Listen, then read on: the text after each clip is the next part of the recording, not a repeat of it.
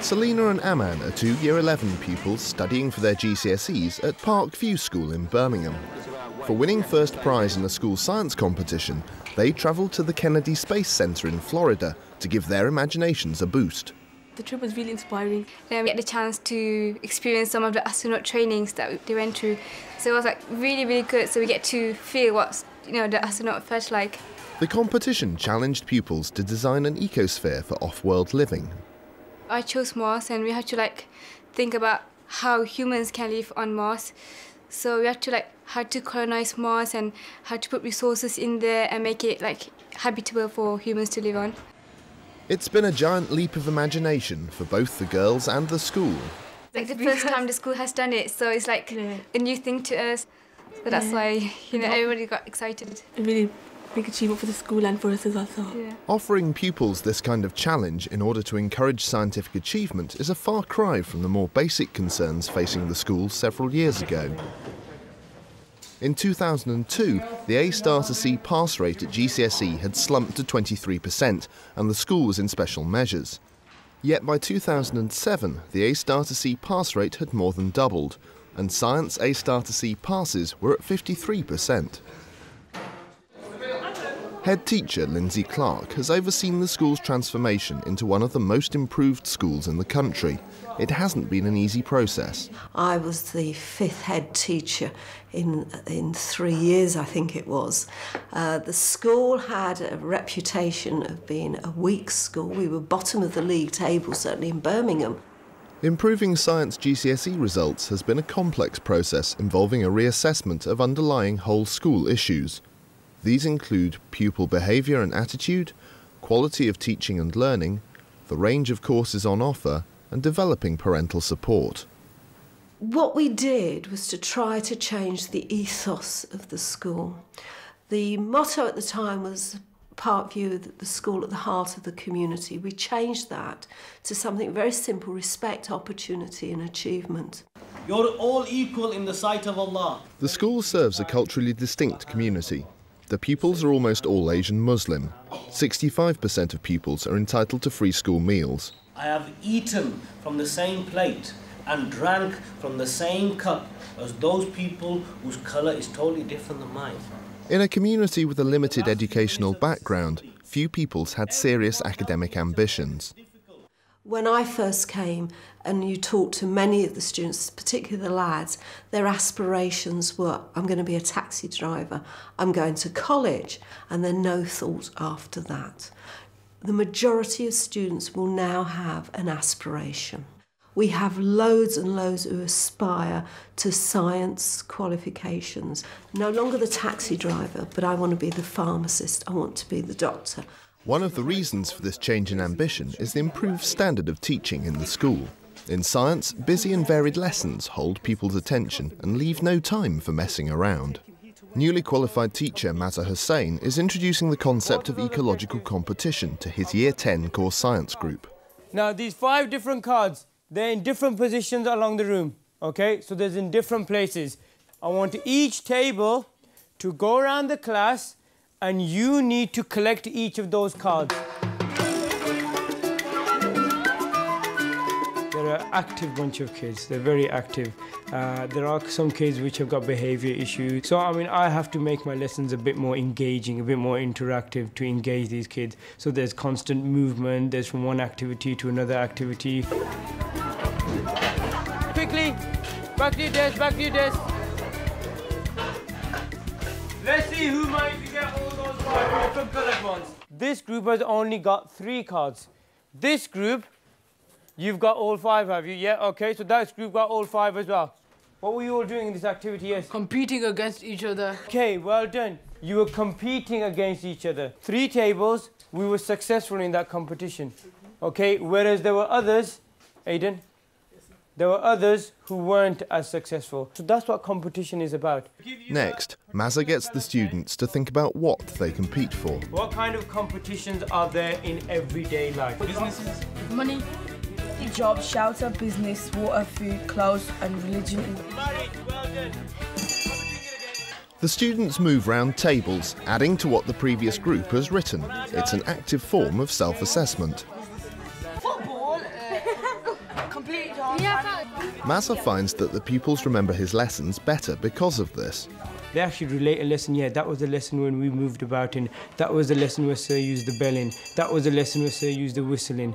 So the same knowledge is accessed in different ways. What is it that the plants compete for and what is it that the animals compete for? I've got another small activity for you, a card sort. Mazza hands out cause and effect cards for the pupils to match up. There's these different words here like disease, climate change, overcrowding, predators, if there's no shelter, and these are the kind of effects that we'll have, these cards here. Look at them carefully.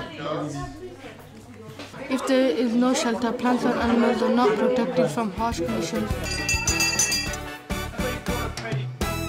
While Parkview has encouraged a more active and engaging style of teaching, the school felt that the wide range of abilities in GCSE science was not being catered for. When I came in, the students were basically doing only 2 courses. They were doing the double award and the work-related group, which was doing applied science. And I felt, coming in, fresh pair of eyes, that that really didn't meet the needs of the students. We're now teaching the separate sciences to our very able. We've got 2 groups doing what was traditionally known as the dual award. And then we've got 1 group, 10-5, which are just doing the core science. Meanwhile, the school has maintained its offer of an applied science course. The applied science course is very different to the traditional GCSEs. It is very much work-related, and the students that we have doing that are on a work-related programme. I like to get my hands dirty.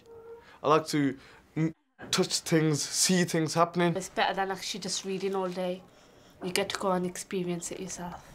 Applied science is all about looking at the larger scale of what experiments are used for.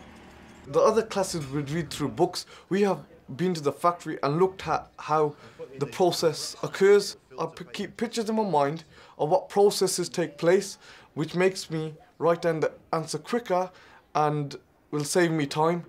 In the run-up to exams, school doesn't end at 3:30. GCSE groups are offered revision lessons after school and even at the weekends.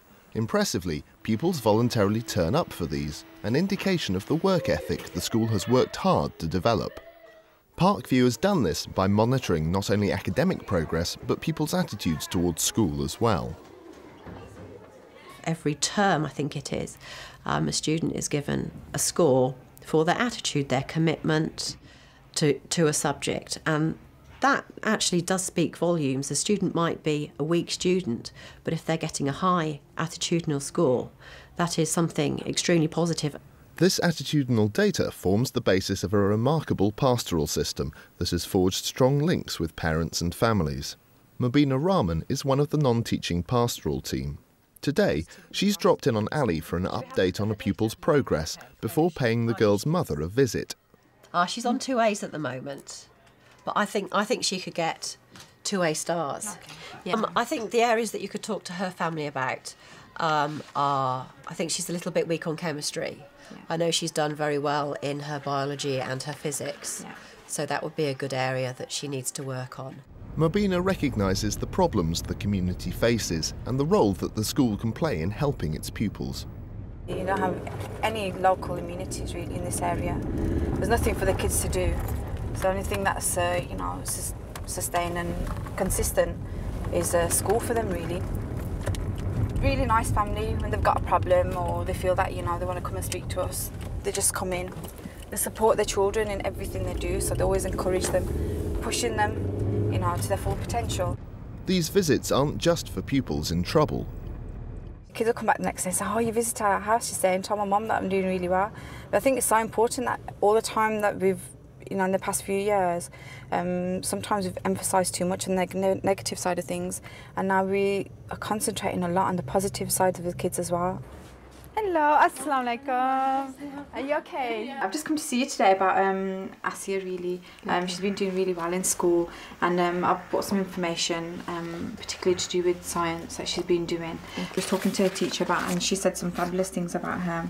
So I got my glasses actually, and I'll just quickly read. She says she's a very friendly member of the group, displays a considerable interest in the subject and participates in practical work with enthusiasm. They're doing 2 modulars that they've just finished. Did she tell you about that? Yeah. 2 exams that she's just done, and that's been to do with biology and physics. She's predicted like A's for that at the moment. So yeah, inshallah, she'll do really well. There's 2 areas of improvement in terms of analysing data. So she needs to look at information that she's got and be able to analyse it a bit better than what she's doing at the moment. Is there any concerns you've got at the moment? I think she finds chemistry a bit. Chemistry, yeah. She's mentioned that to me before as well, that she's finding chemistry a bit difficult. And I did ask a teacher about that before as well. And the teachers, it providing her a bit more work to do. I'm really happy. The teachers in the school, they do very well for the children and they encourage kids. And they have they give the extra time to them, and that's why I think the students are bright. Parental support is a major influence on pupil achievement, but the school has had to work hard to develop this. When I came in 2001, I think the view of many, many parents was it's the school's responsibility, and parents were not proactive in their pupils' education. I knew that because I could have a parents' evening for year 11, and I would have, out of 100+ parents, I might have 4. This situation has improved, and the school is now looking at other ways to increase its communication with parents. We're investigating how we can text parents and let them know on a different basis rather than letters and invitations. The other thing that we've done is to ensure that when parents come in, we can communicate with them in the language of their choice. By improving relationships with the families, we can improve the performance of the pupils, because as the families grow to trust us, we can work more directly with families in how they can support their child at home. Parkview has become one of the most improved schools in the country, and its GCSE science results have benefited from policies that both discipline and encourage pupils. If I was going into another school to raise GCSE results, the 4 things I put in place would first of all to develop a good, strong science team, to look at the range of courses that are being offered, to look at the use of data with both by staff and by students, and finally develop the relationship between the school and parents. Despite the challenges of catering for an economically deprived, culturally distinct community, Parkview has managed to significantly improve its GCSE science grades as part of a supportive, straight-talking new approach to learning that leaves pupils in no doubt as to what is expected of them. Okay, good. The kids here are facing huge levels of deprivation.